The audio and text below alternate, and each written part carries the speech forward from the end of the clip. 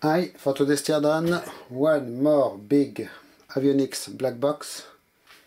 We have here a British made one, the Elliott Brothers radio transmitter receiver. So a quite serious one, 40 centimeters deep, quite heavy, and very solid construction with this integrated heatsink on the top. On the front, obviously, as always, your handle in the front, your fasteners, your destination plate, and your connectors at the back. So here at the back we have 3 connectors, the test socket, and TP and BP, with heavily gold-plated pins. As you can see, here we have a coax for antenna and quite a huge number of pins in this one. Slotted screws everywhere. And quite a nice one. It was shipped on eBay actually. Initially it was not very cheap, but there is this new eBay feature when you put something in your watch list, because you know it is interesting, but it is too expensive, but yet it is interesting, but yet it is too expensive. So you put it in your watch list to keep an eye on it. And a few hours later you receive a private offer with a reduced price, sometimes 10%, sometimes up to 30 or 50% even. And then you take the opportunity to get the thing. It is evil. So I got it, I believe, for 30 euros or something like this. So it was not too expensive, and a really nice box. Quite interesting construction, as you will see. So I will first zoom for you onto the manufacturer plate. So here we are. So Elliott Brothers London in Basildon, Essex. Type AA1901 radio transmitter receiver. Your regular NATO number, your unified thread metric, I believe, symbol, something like this. Weight in both kilos and libs, so everyone will be happy. And of course made in England, and even compass safe distance with also both metric and Muricanish measures. So interesting. All the front is made of solid aluminium heatsink with built-in screws to secure the contents, and it is all modular construction. So I will now remove the covers. So we have on this thing a main top cover with, as you can see, all the screws circled in green. Means it is screws you can undo without too much trouble, and it should allow to access the contents. So they are captive screws. So very nice construction, this thing. The corners here sadly did take some shocks, and they are a little bit bent, but I did manage to correct it. The only thing is the side walls, they are very thin. It is just a thin piece of aluminium. So we have a number of screws on this top cover already. This thing will be one more billion screws teardown, by the way, because as you will see, it is securing all the internal modules.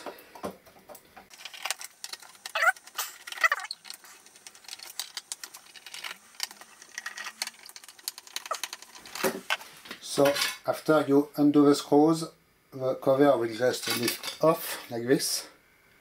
You can see how it is machined inside to accommodate actually the handles of the modules. So we have here, it is upside down by the way, a number of modules amplifier radio frequency, synthesizer, receiver radio homing, receiver radio communications, and power supply. So all these modules are secured by screws in the bottom, and then you can just remove them by lifting the handle. And as you can see, the side panel here is just more cosmetic than something else. So on the bottom we have a plain aluminum plate which will reveal again 4 screws painted green. It will reveal all the connections of the modules and the screws securing the modules to the frame.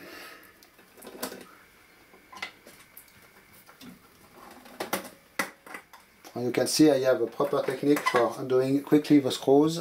You use both parts of a screwdriver like this, and it will spin much faster when you turn here. Okay, so we have in this cover the pinout of the modules, by the way. Quite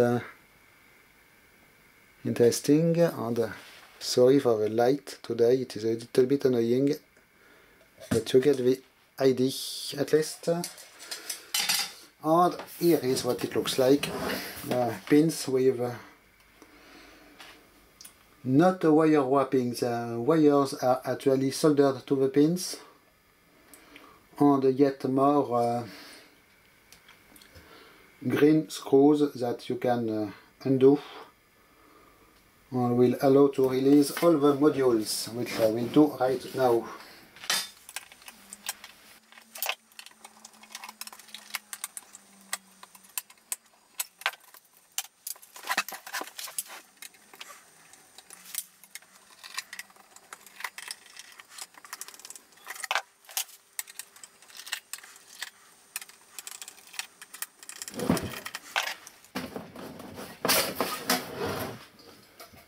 So like this top front part will just lift out, and actually the other ones, it is just a matter of pulling, I believe.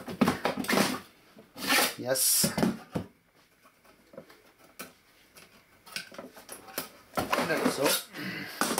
So little modules or cartridges of electronics. This power supply,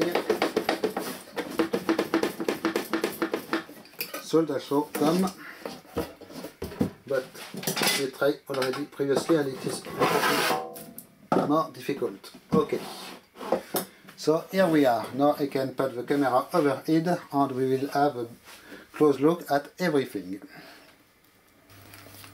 So we will start with this mounting frame. You can see at the bottom here all the connections, so little golden pins, actually super delicate, super thin, and with critical alignment issues because the matching receptacle in the modules are very narrow, and any misalignment in the pin will prevent to connect the module.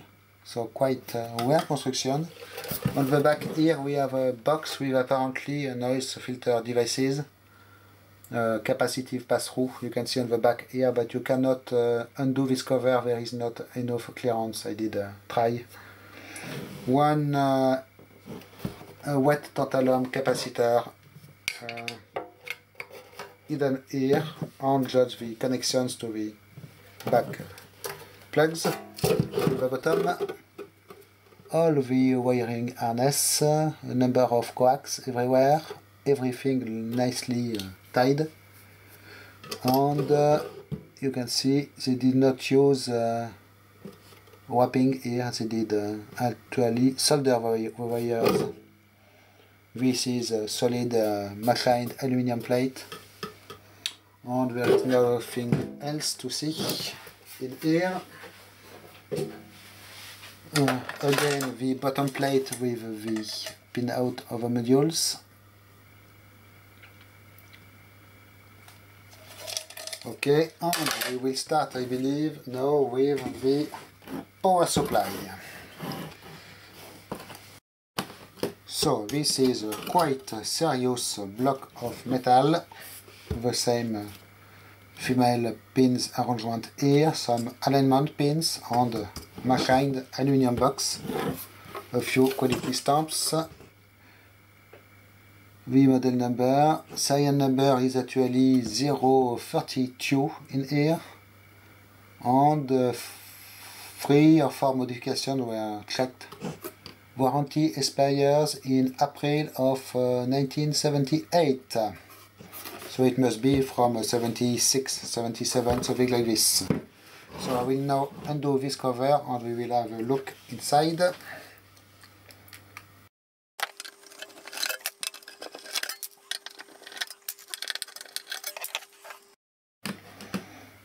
So, what do we have in here? Actually, it is interesting. It is a two-part construction because we have this PCB that is coming off completely, and then we have this assembly here. So what do we have in here? Apparently, it is just a matter of undoing 2 more screws.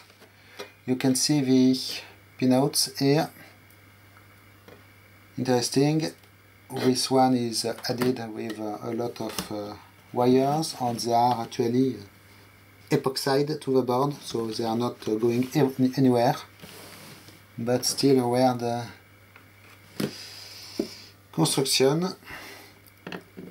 And we have here quite tiny screws actually.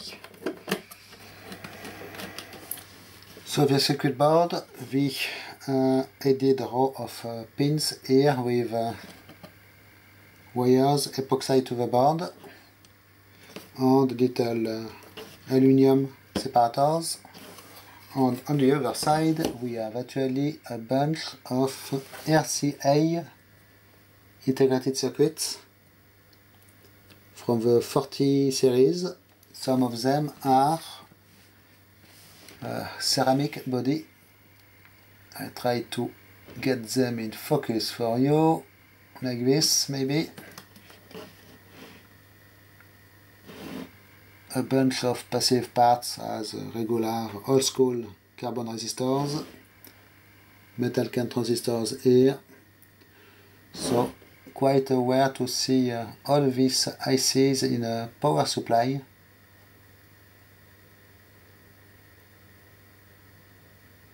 I have to check what they are. Maybe they are just analog stuff, but quite a lot of ICs. Interesting. And there is no additional information on the board about what it does exactly. Okay, so the rest of the power supply here, we have one more aluminum plate covering what seems to be a power PCB with more screws to undo actually. It is already a bunch of screws removed. I did do it off camera, but there are more. So it was 6 screws for the metal plate, 6 screws for the PCB, and I have a feeling I must undo the screws at the other side also. So quite annoying when you want to do it quickly on video, but I guess it is not the original purpose of the design. Lot of bulge wires you can see in this thing, but everything solidly epoxide to the board. Okay. We have 4 more screws here which should release all the contents. Probably it is a kind of build of a heatsink case. You know what?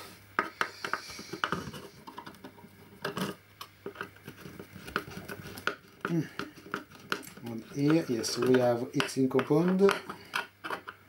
and we have apparently imperial screws here.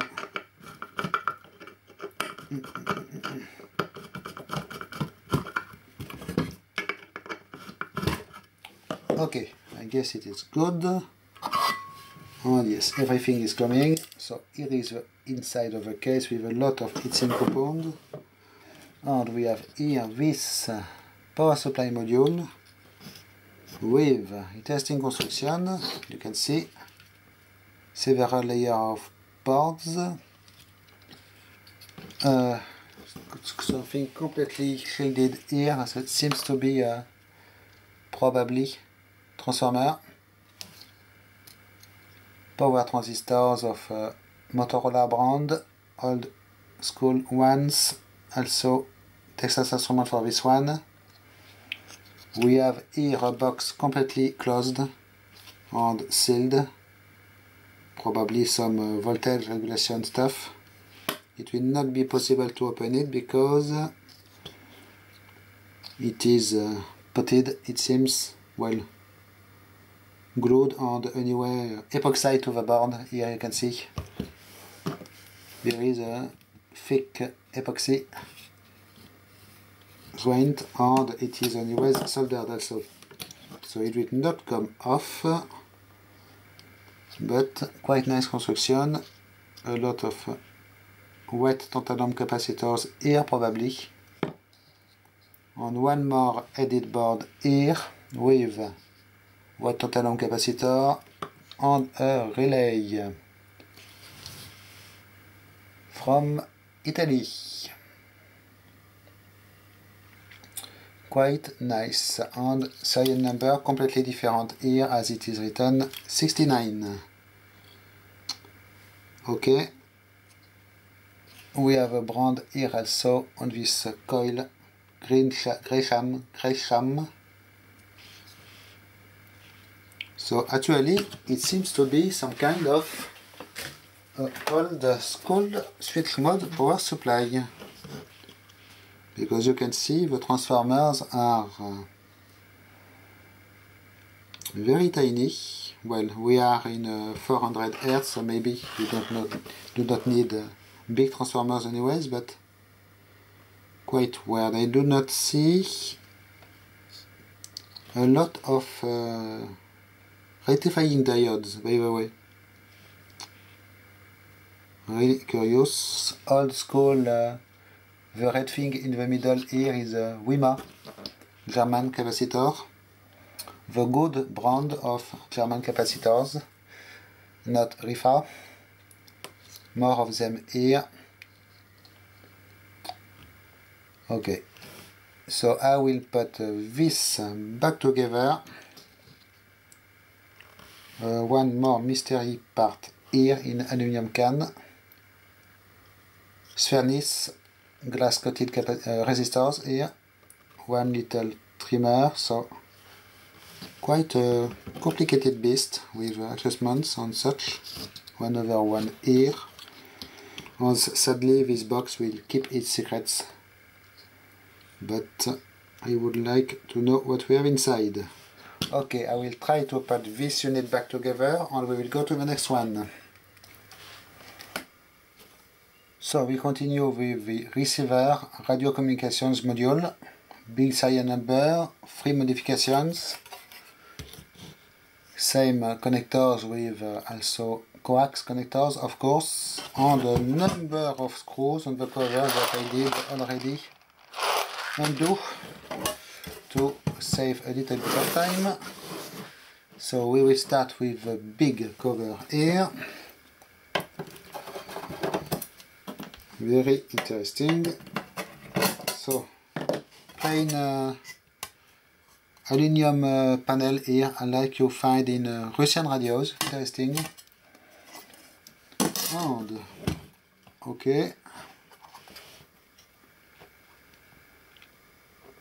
quite a lot of stuff.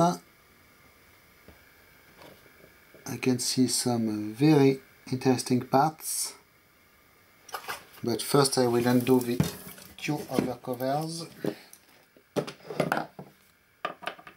So this is nice, very old school as you can see design. No digital circuits, it seems completely analog thing. Yes. And here what do we have? So everything will be of this flavor, I believe. Okay, so a full set of filters. Here you can see active filters maybe with trimmers of several kinds. You have air capacitors adjustable, you have coils, you have probably, yes, 0.5 picofarad capacitors here, these blue things, very nice. More adjustable capacitors here. So it is a wall radio receiver thing, but actually, so this is interesting. I need to open it. On this side, really nice construction and a quite amazing mix of brands. You have Philips, you have ST Microelectronics, you have Harris,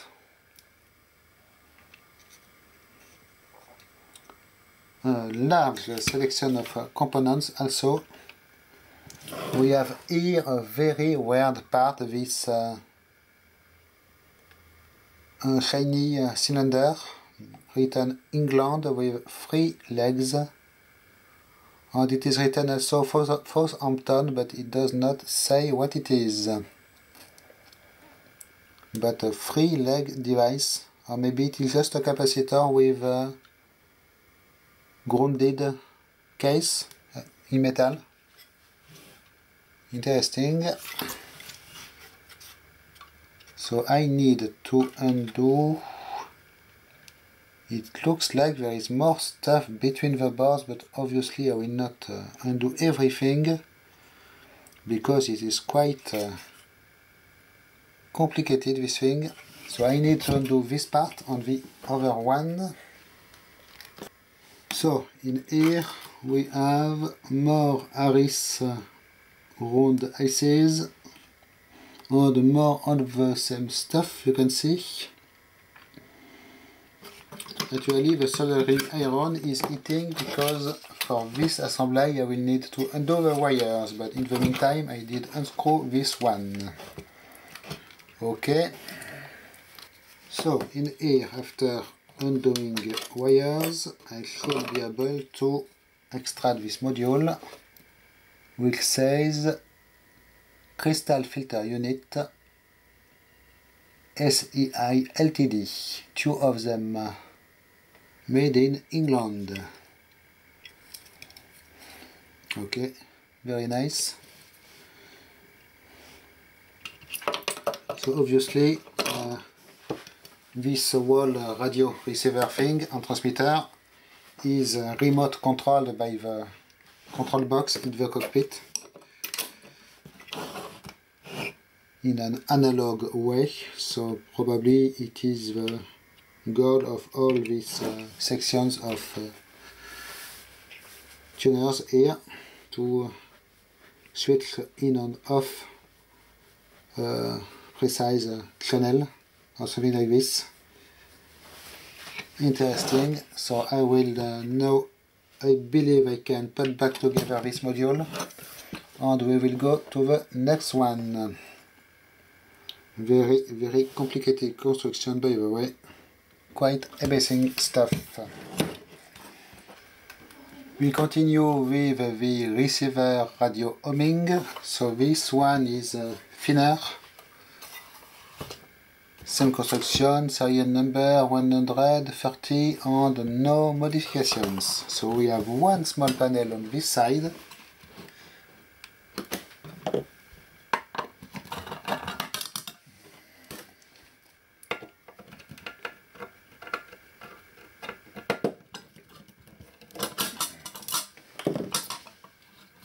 that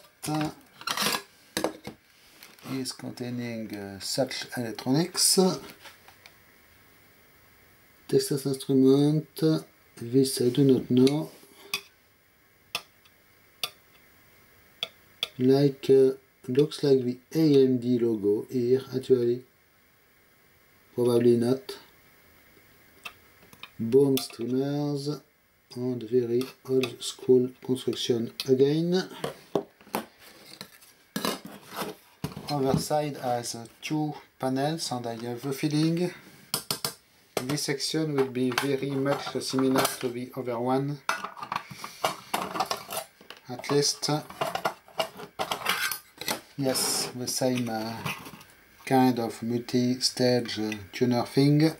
Actually looks absolutely identical to the one we opened before, but here maybe we have interesting electronics. I was expecting, you know, to find some nice hybrids or something like this, but no. And as you can see, it is pretty much the same crystal filters here. The same where the 3-pin assembly here.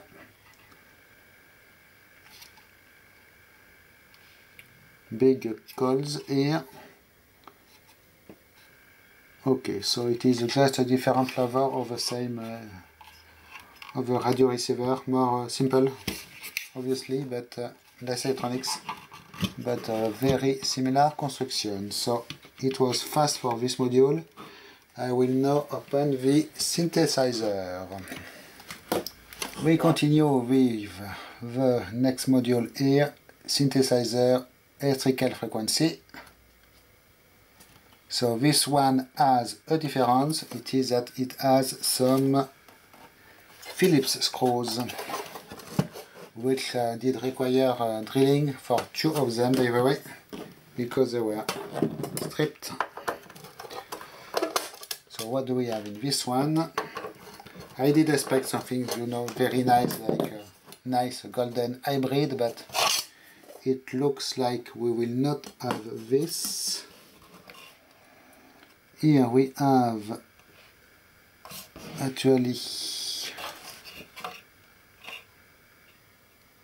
the same flavor of components, but I see we have one other level of printed circuit here. So maybe it will reveal something nice, we never know. But first I will undo the other cover with Phillips screws for some reason. You know what? I did not try this screw before shooting the video. Luckily enough, I have my extractors.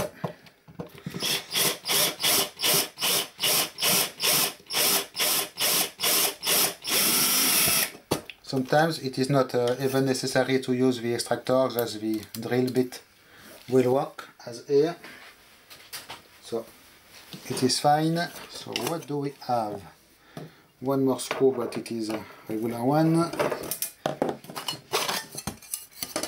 Okay. A bunch of similar stages again. You can see here 4 of them. More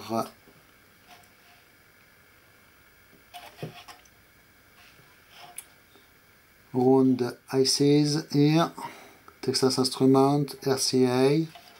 One super weird part here called PMT, completely shielded.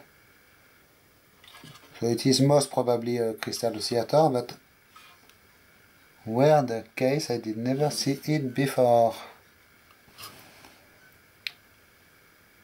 And here you can see they did use some added walls in the box for shielding purpose. Okay, I will undo this board in order to check what we have under it.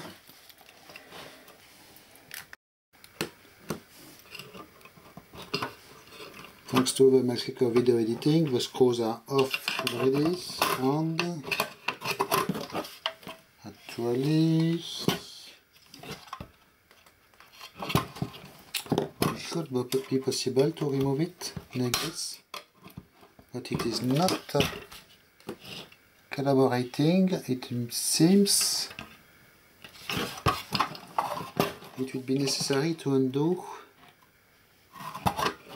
the panel here. I was not, maybe just 2 screws will be enough. I do not think so. This thing is incredibly time consuming, as you can guess. Oh, we are not done yet because we have still the transmitter module. Okay, at least it was worth it. At least we have some gold. MMI. Gold ceramic ICs with gold legs. Okay. All mil-spec parts with ceramic case, you can see. So these ones are nice. Completely obscure part number. Super populated board here. So it is probably where you will generate the driving frequency for the receivers and transmitter. Interesting. Okay, I will put this back together and we will go to the last module.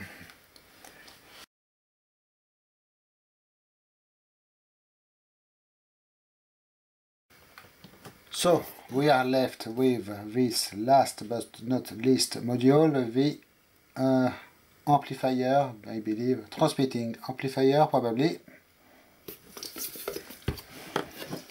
with a nice warning about beryllia in the transistors. So what do we have in here?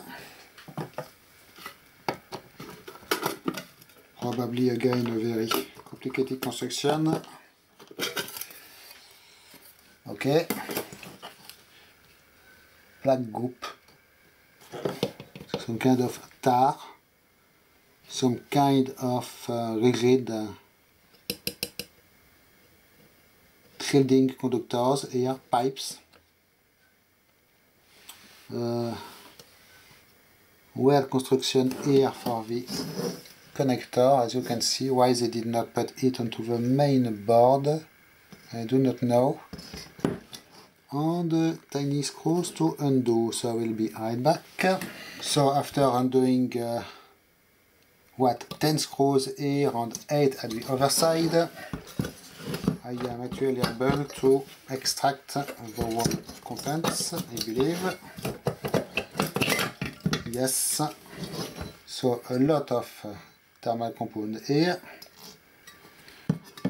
Serious construction here with obviously your power transistors in on this metal plate. More filter assemblies here, and it looks like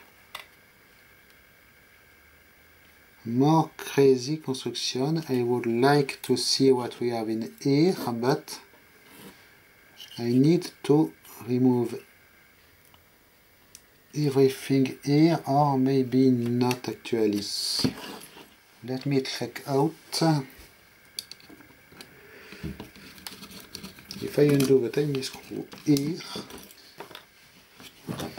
yes, okay, it will rotate like this. Allowing to check first this board here with 2N5642 power transistors, probably those containing beryllium, with nice gold contacts, and a gold terminal here. they did apparently repeat the warning here. Interesting, 2 times the same warning. Here we have the, you can see the arrangement of the connector, quite weird. And we have this board, this panel that should, if I unscrew it, yes, should come off and reveal what we have in here. But it is more unscrewing, so give me a few seconds. So one thing I can tell you, I am not taking this apart again anytime soon. And if you need tiny screws, get one of them, really. So what do we have in here? I hope it will be interesting. It is just coils. Okay. Well, at least we know. I did just notice here a number of relays on the side to switch probably in and out of those coils. And a nice golden coax connectors here, regular model. So it did already exist in 76 or 77. Quite interesting. Unknown little parts here. These ones with a ceramic in the middle, probably some kind of capacitors. One more white tantalum capacitor here. 2 trimmers here onto a little mezzanine board. We will not see them here, the 2 blue things. And it is all. So a lot of thermal compound. I hope it is not containing beryllium. And really complicated assembly with transmitter. I do not know what is the purpose of the black goop here. It is over a bunch of metal can transistors on the other side. The main coax here to the antenna, probably. Yes, because your signal input will be here and you will transmit here. Okay, so interesting. Very complicated assembly. Spare no expense, obviously. Nice QN series power transistors here with a number of little coils here.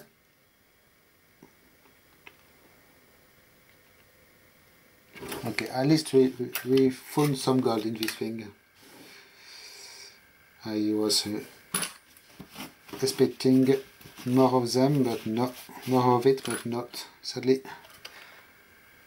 Well, there is still the pins here with golds, but it is not the must. Interesting. All these relays are actually branded Elliott.